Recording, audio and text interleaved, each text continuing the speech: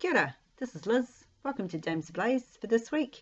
If you have not already watched my intro video, can I suggest you go look at that now, and also maybe start at the beginning of John rather than right here in the middle. Today we're doing John chapter 1 verses 38 to 40.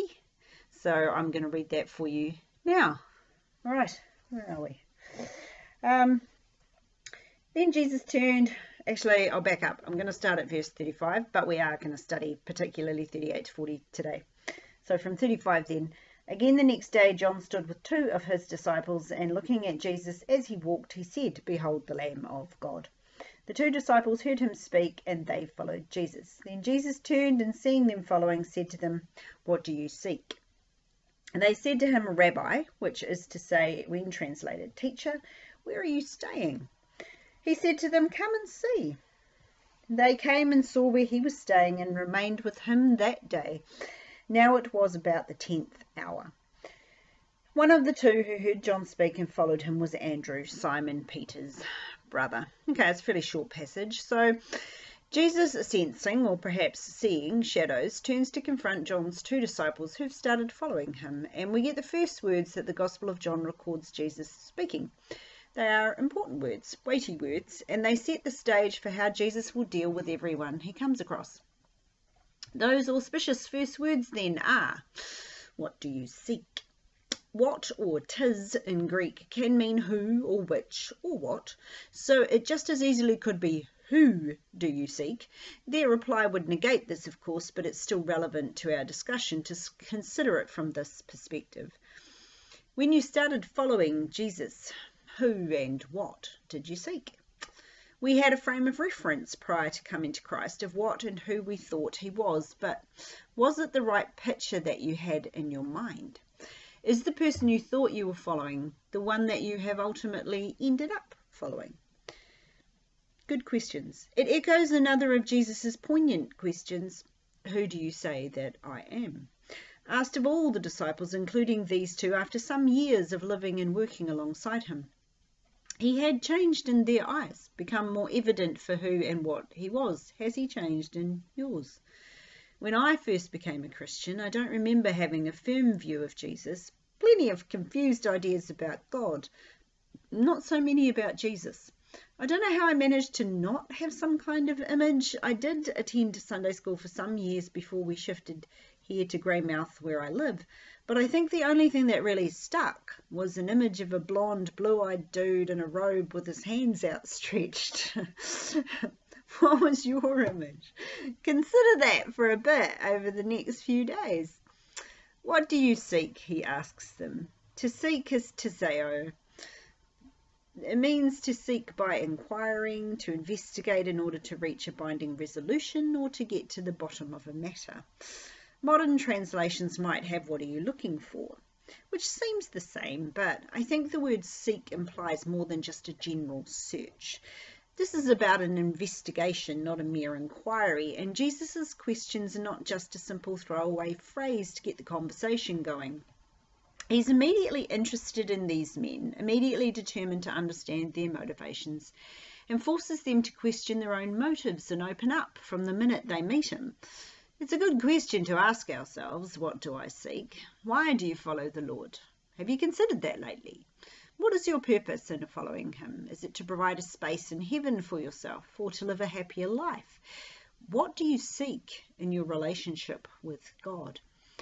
It's worth taking a little bit of time to sit down and consider those questions, maybe even write down your responses and come back to them at a later date, after you've worked out some steps for achieving whatever that goal might be. John's disciples give what appears to me, at the very least, to be rather a weak response. They reduce him as rabbi, which John pops in to tell you means teacher. You'll find these little interpretations throughout John's Gospel.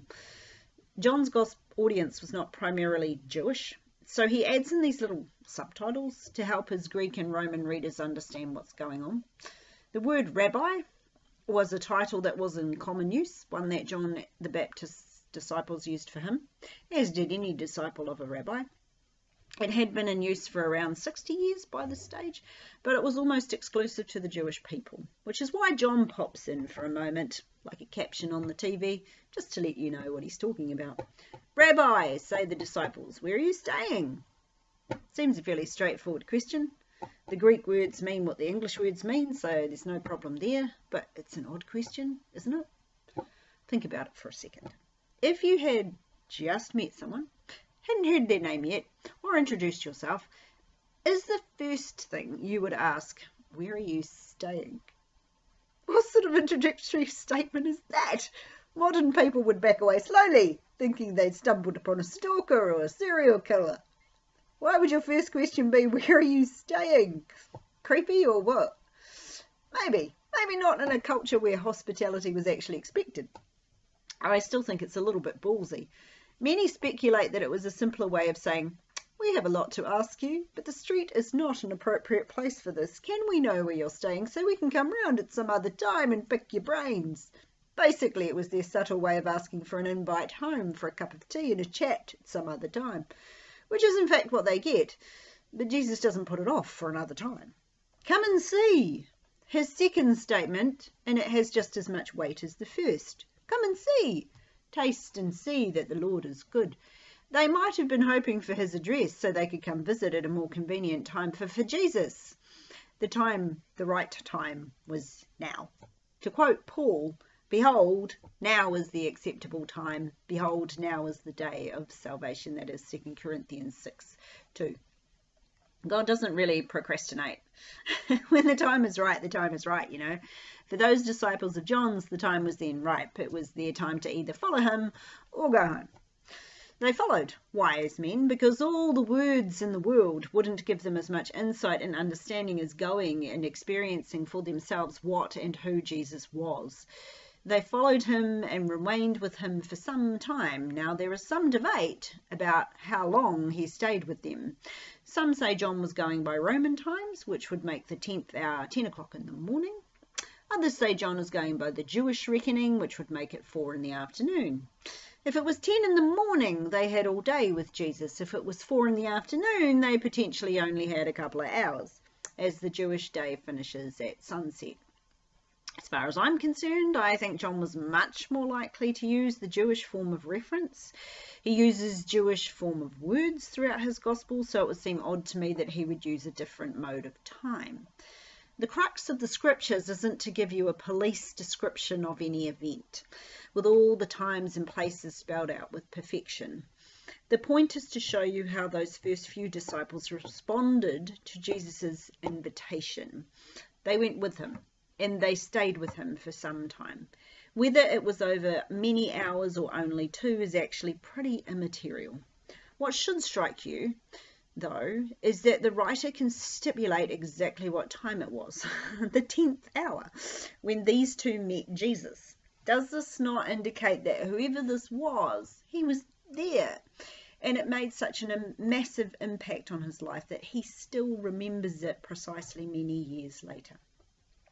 I barely remember what I was doing last week, in general terms, let alone with that much precision, but this guy remembers the time. Seems to me that this one fact alone makes it most likely that the author of the gospel was there and was in fact one of the two who followed Jesus. Verse 40 tells you that one of the men is called Andrew. It doesn't mention the other by name, but the bulk of scholars assume this is John, and this detail is one of their corroborating facts. He knew the hour that he met Jesus. He wrote it in his gospel. The evidence for it being John is beginning to stack up. We can't be sure, of course, so let's concentrate on the one we do know, Andrew, who the gospel clarifies as being Simon Peter's brother. Presumably, the name of Simon Peter was well known, but Andrew was either lesser known or could have been confused with some other Andrews who were around when the gospel was written. What of Andrew then? What do we know of this first disciple? Well, we know he's Simon Peter's brother.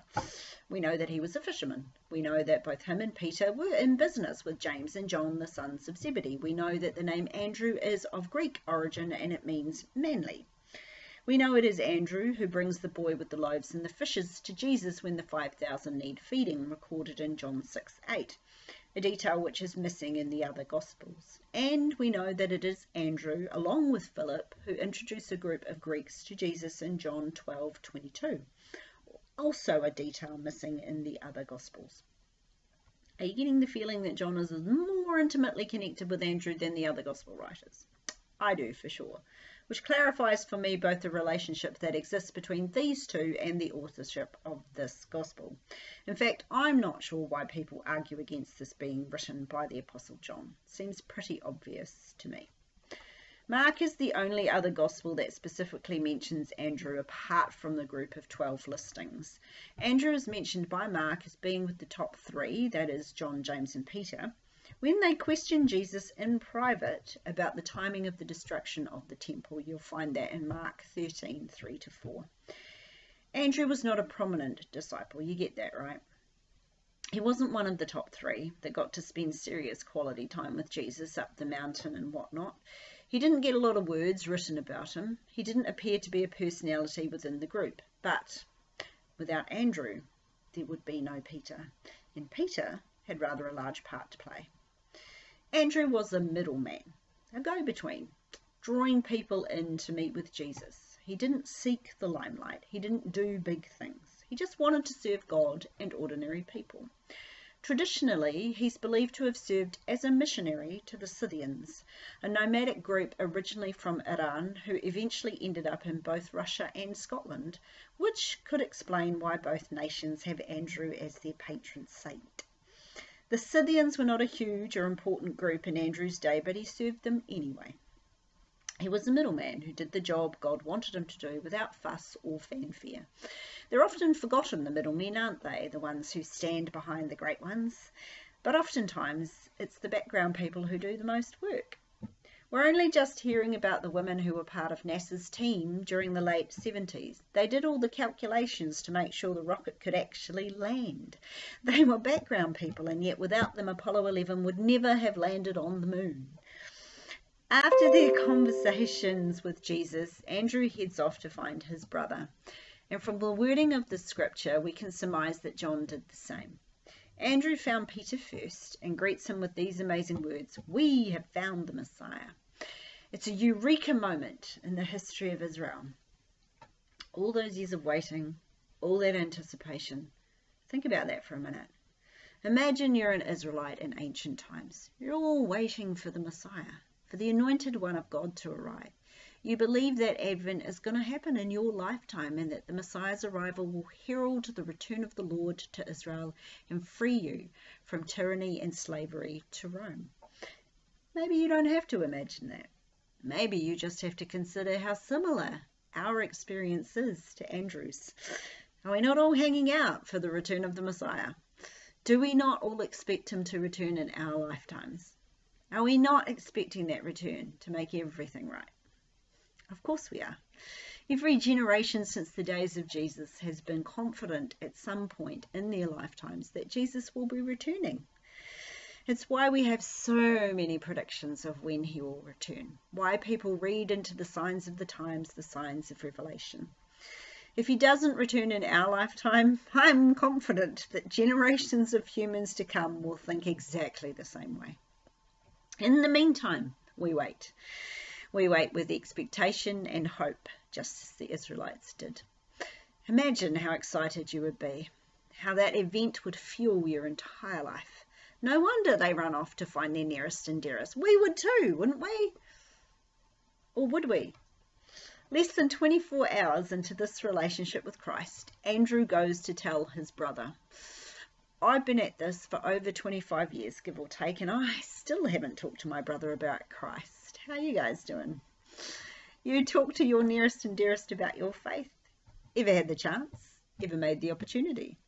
I've thought about it, prayed about it. I still haven't got the guts to go do it. I'm not sure I ever will. I find it easier to teach children and youth and you guys than go and speak to my own flesh and blood about this marvellous Saviour that I know." Of course, his reception would be extremely negative, which is probably what puts me off. Andrew was a lot surer of his brother's reaction than I am of mine. So instead I wait for a moment when he's open to hearing what I have to say. After all, we are told to be mindful of who we speak to not throw our pearls before swine, to know our audience. I'm not excusing myself. Yeah, well, I am actually. But it's with good cause. A word in due season can do amazing things, but a word out of season can just make people angry and even less inclined to listen. We have found the Messiah. What an amazing testimony that Andrew had. He had discovered and uncovered the truth of who Jesus was. The others had times where they doubted that Jesus was who he claimed to be. Even John the Baptist wavered in his faith when he was imprisoned in Herod's dungeon, but I can't find any record of Andrew wavering. The conversation he and the other unnamed, probably John disciple, had with Jesus must have been a doozy.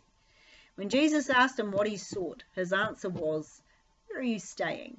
But he got so much more from Jesus' answer than he would have expected. Curiosity drove him and John to follow after Jesus, a willingness to follow where John the Baptist had pointed. But it didn't take long for Andrew to be fully convinced of who Jesus was, the Messiah. It's a Hebrew word. The Greek equivalent is Christ, and they both mean the same thing, anointed.